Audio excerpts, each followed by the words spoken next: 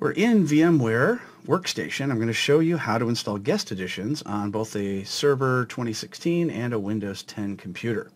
So after booting up the two virtual machines, we're going to go to where it says Player, and it says Manage, and choose Install VMware Tools.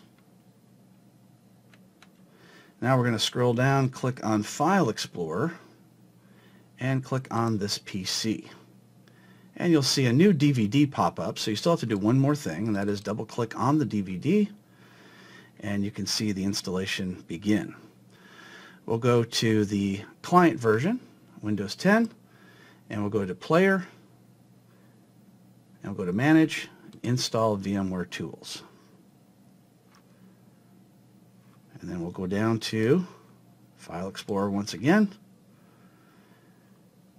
and this PC, and double click on the VMware Tools. This one prompts me for an installation. I'll go ahead and choose Yes, and starts the installation process. Go back to our 2016, and we'll just go through the wizard, and we'll just choose the typical installation. And when it's done, we'll need to restart our virtual machine. And we'll go back to our Windows 10, and the same thing happens. We'll click Next.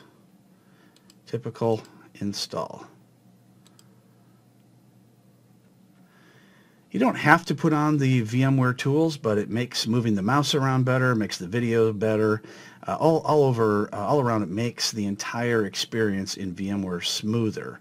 So definitely recommend you do that. Also, if you want to do things like copy and paste and USB drives, then you're going to want to have the tools installed.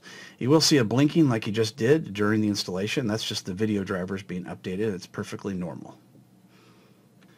And the installation finished on our Windows 10 virtual machine first, so we'll go ahead and restart. And it's still installing on our Server 2016 because it uses a lot more resources. There we go, it's finished up, and we'll restart that one as well. That is how we install VMware Tools in VMware Workstation.